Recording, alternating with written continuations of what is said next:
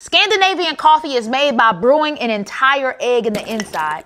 This is water, but I'm about to show you how it's made. The first thing we gonna do is bring 1 cup of water to a boil, because people act like whether you bring your water to a boil or a simmer is gonna make a difference. Well, it could possibly make a difference, but I'm the one making the difference. But I'm only making this for demonstration purposes, so you can use whatever kind of coffee that you want, but it works best with medium or coarse grain grind. Now, this is the part right here that I know is gonna take a lot of people weave and turn it into a lace front. I'm going in with 1/4 cup of that coffee, and on top of my witch's brew, you see how it's starting to bubble. Oh, tall in trouble. Don't you worry now, we gonna circle back to that. But our main prerogative is to get our coffee grounds mixed up with our egg yolk. Now I'm gonna take the eggshell and we're gonna put it inside of this thing that nobody actually knows what it's called. You need to crush it till it's still standing, just not a chance. Put the cracked egg inside of the cracked egg. This is the book, this is the cover. Don't judge the book.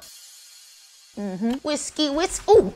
Whoa. Now I have this special whisk this together until it becomes like a thick, slurry situation that looks like chewed up Oreos. Street tar. Let's go ahead and get this water back to an infection. That's a boil. I'm gonna reduce the heat. Make sure you get all of that good egg Scandinavian scam the Navy coffee. I would scam the Navy if I was in it. I'm gonna stir this slightly just so y'all can forget that I just said something that didn't even make sense. Now I want to show y'all something because it's starting to coagulate. Congratulations. You have now experienced coffee coagulation. We got our 5-minute timer set. When that 5 minutes is done and it finished boiling, we're gonna add a cup of cold water because this cold water is gonna further help with the coagulation process. Perfect. Look how disgusting that looks. Right. Normally at this point, people would use a cheesecloth.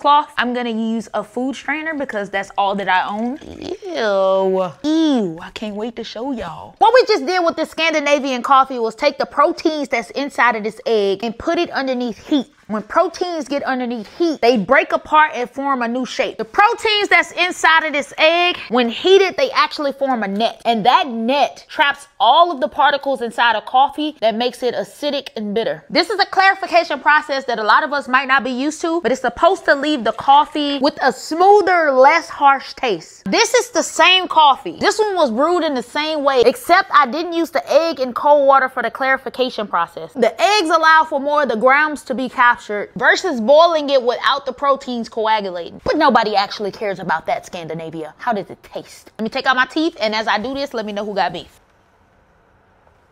Oof. Give me a new tongue. Okay, let's try some Scandinavian coffee because this is not, my whole tongue stank. Wow. This is very much so drinkable. This is for people who smoke 6 packs of cigarettes a day. If you want to drink your coffee black without the added milk and everything, the egg clarification process makes this coffee way more digestible on the palate. It's super smooth. I'm going to give this a 10, especially if you don't like the taste of coffee and you only like the effect that it provides. Less acidic coffee experience. Monk fruit sweetener, pumpkin spice milk. Yes. I would much rather Scandinavian coffee. Bon appetit, for sure.